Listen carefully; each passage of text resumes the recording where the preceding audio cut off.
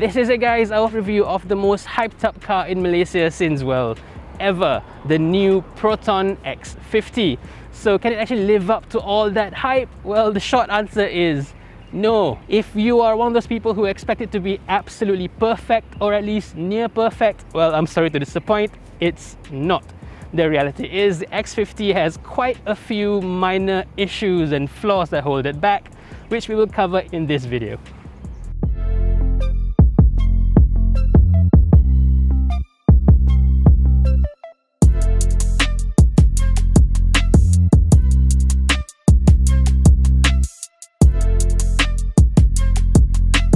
Before we begin, do take note that this is our shortened version of this review. The full version with extra details covering the X50's pros and cons more extensively is available on our YouTube channel, but be warned, it is 1 hour long.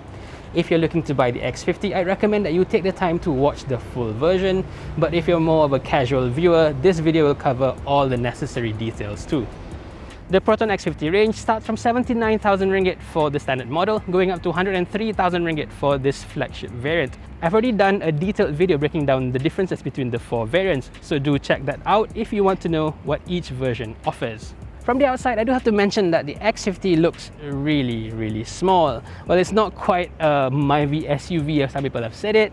It's a little bit bigger than that, but visually it does look a lot smaller than the Honda HR-V. In person, you wouldn't have guessed that this car's dimensions is actually almost a match to the HR-V, and in fact, this is actually wider and taller than the Honda.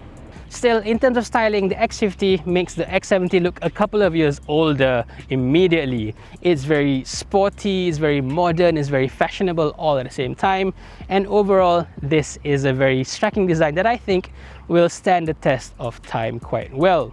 Moving on to the side, the premium flagship models get these dual-tone 18-inch wheels together with red-painted brake calipers all around. They also get Continental UC6 tyres, which is a pretty good rubber, but be warned, this will cost over 400 ringgit per corner to replace, so be prepared for that. Around the back, a lot of people have commented that the back doesn't quite match the aggressive front end of this car, and here I have to agree with them. It doesn't look ugly per se, but I think it just looks a bit too plain, a bit too boring compared to the front end. What is more universally liked are the quad tailpipe design down here. Now these are real actual pipes, as in each one of the 4 pipes are actually connected to the exhaust system. Now this is a refreshing change of pace compared to what we've seen lately with Mercedes-Benz AMGs, the Volkswagens, and even the Proton Perdana.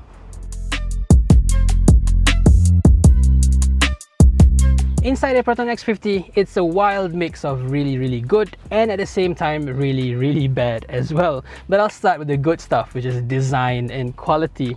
In here, you do get a feel of classiness that you don't get in any of this car's Japanese rivals, especially the Honda HR-V. This feels like a class or 2 above.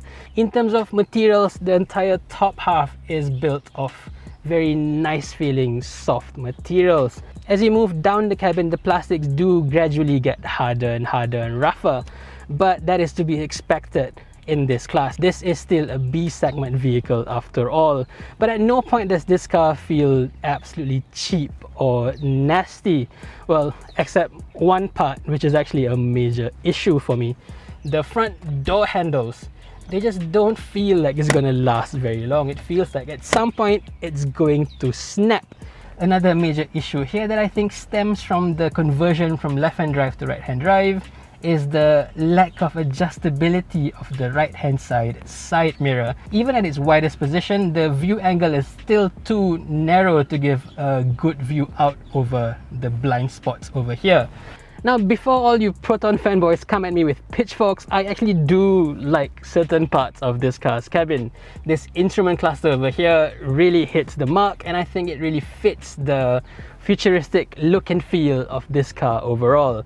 This has a fully electric sunshade and sunroof setup, and of course there is a one-touch control to it. The sunshade itself actually does a very good job of blocking the sun when you're driving in the middle of the day, but it doesn't quite block enough of the heat coming through the sunroof, so you are going to have to tint the sunroof for obviously extra cost. Now let's talk about the big center screen over here with the fancy GKUI 19 interface. Now the interface itself does look very good, and the response time is actually quite nice. It's all very snappy, the reaction is quite quick, but actually I don't really have much nice things to say about it. The biggest issue I have with this system is the lack of an Apple CarPlay or Android Auto connection. Instead, there is a QD Link app, which is basically a mirror link function for your iPhones and Android. But compared to a proper integration of Apple CarPlay and Android Auto, this is a very, very poor alternative.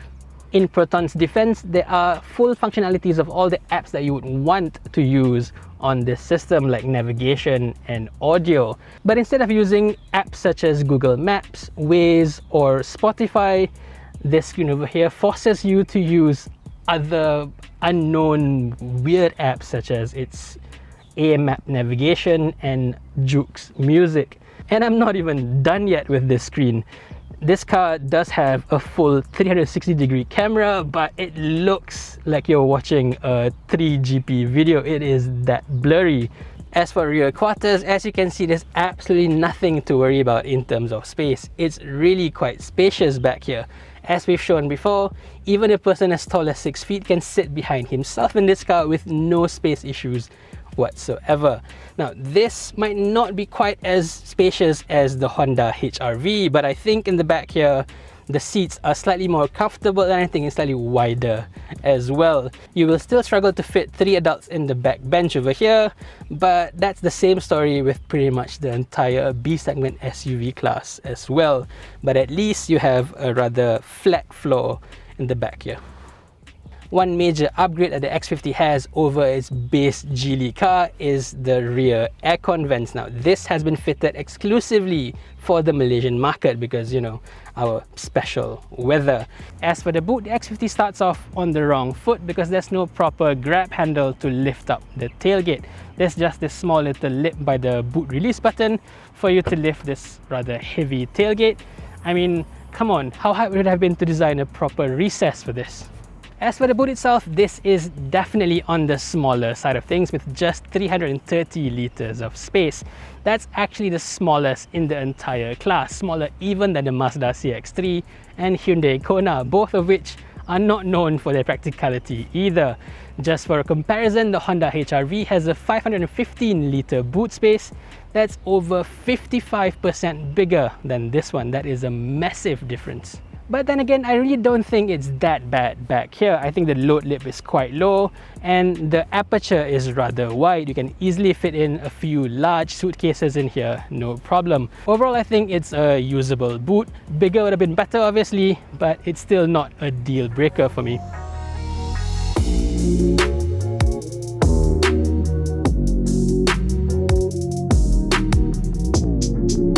This is our first taster of what the X50 is like in the real world. Let's talk about the engine first. The X50 has 2 engines, but they both run very similar configurations of a 1.5 litre 3-cylinder turbocharged engine. The cheaper 3 versions, the standard, executive and premium, all get an MPI version of that engine, whereas this flagship version gets a more advanced TGDI direct injection version of the same engine. The power outputs are a little bit different. The MPI engine gets 150 PS and 226 Newton meters of torque, whereas the full-fat TGDI version makes 177 PS and 255 Newton meters of torque. That is a fair upgrade both in terms of power and torque. But having spoken to a few people who have driven both cars, I've been told that there isn't much of a significant difference between the 2 engines at all. But I'll wait and see until I get to drive the MPI engines to give my full comment. So for this review, I'll be focusing more on the TGDI engine in this flagship variant. All X50 variants get the same 7-speed wet dual clutch transmission, the same one that we've seen in the CKD X70 before. Both the engine and transmission are co-developed between Geely and Volvo. Geely, of course, owns 100% of Volvo. The engine and transmission are a little bit controversial in Malaysia. But let's talk about the engine first. The controversial bit about the engine is the fact that it is a 3-cylinder unit instead of the more mainstream 4-cylinder orientation. Now, the stigma around 3-cylinder engines is of course that it's very unrefined, that it vibrates a lot, and I think anybody who has driven a 3-cylinder Perodua, the Viva, the Azia, and perhaps the Kancil before that will know what I'm talking about. But that's when we're talking about regular 3-cylinder engines. This one over here is built to a much higher standards. Again, co-developed by Volvo. Volvo, remember, has always been the odd player out in the European markets.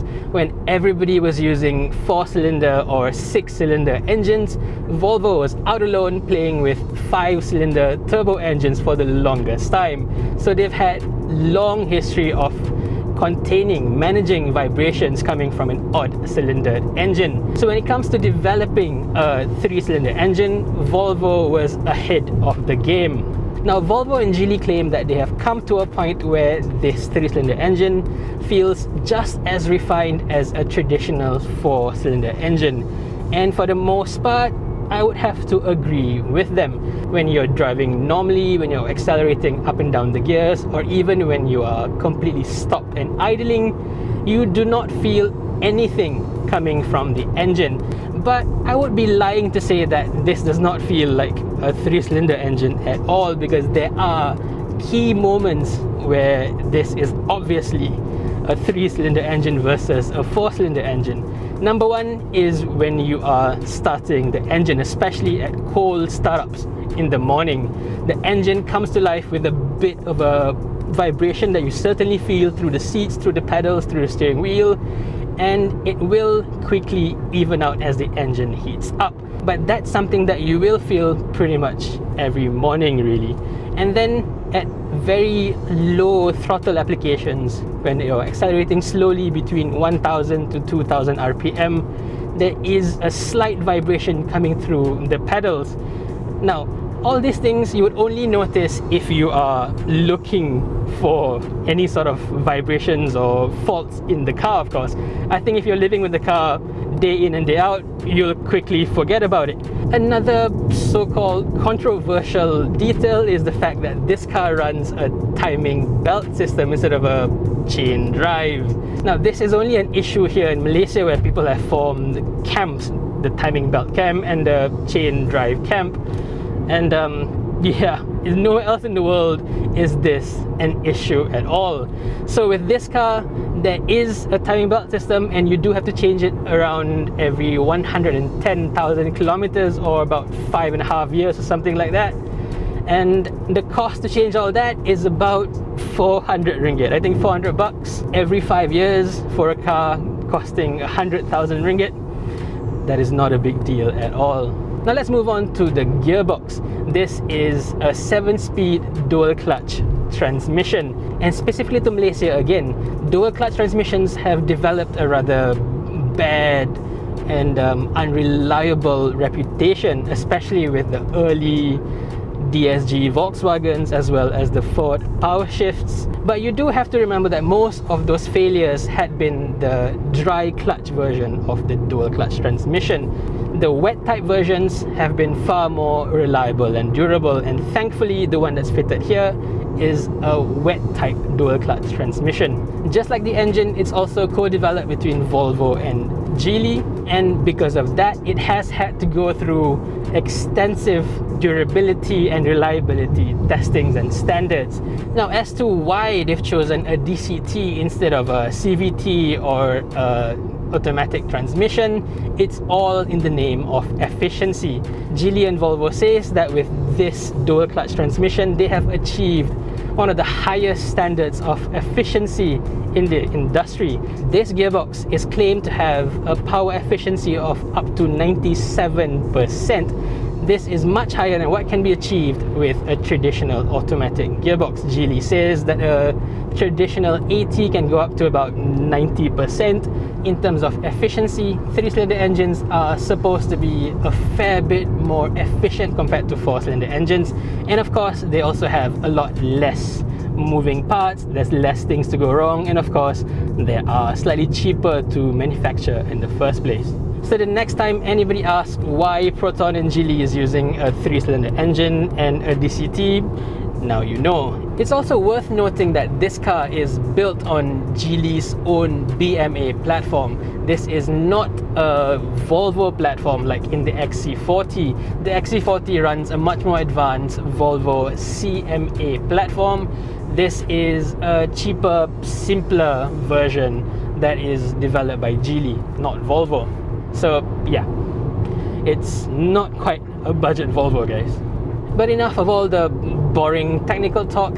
How does it actually feel out on the road? I'll tell you what, this engine is fantastic. With this car, you get a boot full of torque very low down the revs. So you don't have to rev the engine high up at all. You just get a very powerful and constant surge forward. And the transmission also works very well together with the engine. It all feels very, very well sought out. Now, Proton claims that this car does 0 to 100 in about 7.9 seconds. Now, I've timed this car myself and I failed to do 7.9 seconds. I've done around 8.5 to 8.7 seconds depending on the road and the weather conditions or whatnot. But I think that's close enough to the actual official claims. It's certainly not quite as slow as what we've seen when we tested it in Sepang the previous time. It's not a 10-second car, it's more of an 8.5-second car. In that sense, the difference between this and its closest rival, the Honda HR-V, is absolutely massive. I've always mentioned that once you've experienced a turbo car, it's really hard to go back to a naturally aspirated car. And I think if you've driven this car back-to-back with a HR-V, you would completely agree with me. Now, but that's also a different saying that once you go turbo, your wallet's gonna blow. That, of course, is in terms of fuel efficiency, but it really isn't as bad as that.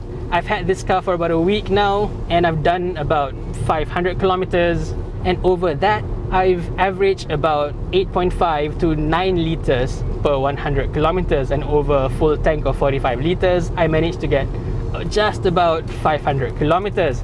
That's not too bad, really. Now let's talk about how the DCT feels, the dual clutch transmission. Just like on the CKD X70, it doesn't feel like a dual clutch transmission at all. It feels much more like a traditional automatic torque converter transmission, really, to be honest. But in terms of the gearbox response, it's actually pretty good. As soon as you jab the throttle, the engine climbs up as it drops down a couple of gears, and everything is done very, very smooth, very quickly. Now, let's talk about ride and handling. Now, this isn't really a Proton at all, much like the X70 was not really a Proton to begin with. This is a Geely product. And Proton has just been given a little bit of a leeway to sort of retune the suspension to suit Malaysian roads more. But with the X50, they've actually done a fair bit more than they did with the X70. This feels a lot more like a traditional true blue Proton car to drive. The suspension especially is very well sorted. It feels almost as sophisticated as a European car. It feels a lot more controlled than, say, a typical Japanese car in the way it absorbs bumps even when you're going slow or fast or anything in between. And through corners, it's absolutely beautiful. Proton has really worked its magic and its technical know-how in terms of making this car ride and handle beautifully through Malaysian roads. So as a driving tool, this is a very, very competent machine, and if the mood comes in, it can deliver some fun as well. In that sense, it's a far better balance than the X70. If there's one thing that really spoils the driving experience of this car, it's the refinement, or rather the lack of. The biggest issue is in wind noise, where as soon as you hit 80 kilometers per hour, 100 kilometers per hour, or God forbid 120 kilometers per hour, there is a really significant wind rustling coming around from the A-pillars and the wing mirrors. I haven't really experienced something this bad in a modern car for as long as I can remember. I think there's something that's seriously wrong with this. I've been told that Proton is aware of the problem and they are looking for ways to fix this issue. So yeah, we'll see what they can do with this problem. I just hope that if they do find a solution, they wouldn't forget the existing car owners out on the road already. I hope they can roll out proper updates for cars that are already on the road. Yeah, fingers crossed for that.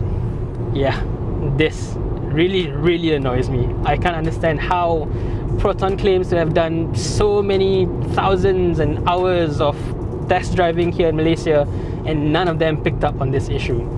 I can't brain that at all. So from the absolute lowest point of the car to the absolute best, the level 2 semi-autonomous driving features on the X50. This car has far more advanced feature set even compared to its bigger, more expensive brother, the X70. The X70, Proton says, has a level 1 autonomous driving feature, which is just adaptive cruise control.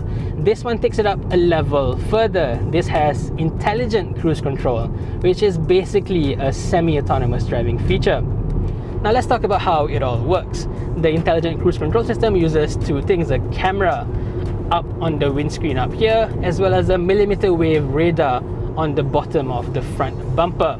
So the radar and the camera works together to sort of like sense and scan the road ahead, scanning for cars, scanning for bikes, scanning for pedestrians, and of course scanning for road lines. So with all that data, the car will then drive itself almost to keep it in lane, keep it away from other cars, keep a safe distance from other cars, and brake if necessary. This also has something called traffic jam assist, which means it can drive itself, technically I mean, through traffic jams. So all you have to do is press a button, set everything up, and then it will maintain a set distance to the car in front in stop and go traffic situations. Okay, so now I'm going to talk about the bad parts of this car's ADAS systems, because obviously, as you've seen throughout this whole video, with all the good things, there are the bad things as well. This car isn't really quite as perfect as it really should be. So this here, we are in a traffic jam situation where this car's traffic jam assist is helping me drive the car. So it is maintaining the distance to the car in front, but in doing so, every single time the car is braking, there is a bit of a clicking sound coming from the brake pedal. Listen up. That, did you hear that? That comes in every single time. And when you're in a traffic jam, that happens over and over and over. Okay, listen. Yeah, how annoying is that? Come on. Besides that, there is also this small other issue that I sort of found by accident. Well, basically, when you come to a stop and you have your auto hold function on, like now, coming to a complete stop.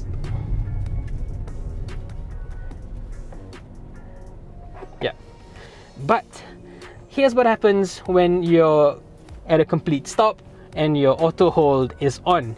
You can press the brakes, and when you lift the brakes, there's this weird sound.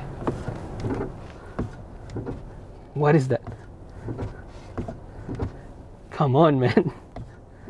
That does not give you confidence at all. Proton, if you watch this, please get a fix for this. So that's our review of the Proton X50. Like I said at the start, this car has a long list of faults and flaws. So those who are looking to buy one, do so with your eyes wide open. Know what you're getting into. But ultimately, is this car good enough for me to recommend it to everyone? The answer has to be a definite yes. Despite this car's minor niggles all around, it's still an extremely good car all around. It's quick, it's comfortable, it's very good to drive, and it's even actually quite spacious inside. But more than anything else, there's just nothing else that comes even close to the level of value that this car offers in the market today. In many ways, the X50 is every bit as good as it promised to be. And for me, none of its minor niggles are anywhere near big enough to be deal breakers. I'll do more videos on my X50 when I do get it, but for now, what do you think of the X50? and my review of it. If there's anything that you disagree with, do let me know in the comments section below. For now, thank you for watching and stay safe everyone.